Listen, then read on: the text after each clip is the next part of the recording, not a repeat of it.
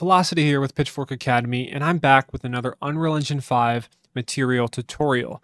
In today's tutorial, we'll be looking at how to create an advanced Megascans master material. You'll be learning how to create variation on top of a base material. So for example, we have this rock material and then blending on top is the moss. Now, the rock material could be cobblestone, it could be really any sort of base ground material, it could be a forest floor, and then on top of it, we have the moss, which could always be dirt or snow, anything that would accumulate on top of your base material.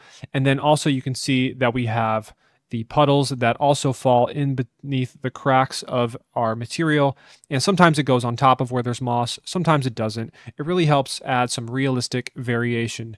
And as a bonus, I'll be showing how to enable nanite displacement, which actually helps raise the texture itself up off of the plane to create some realistic variation in the height.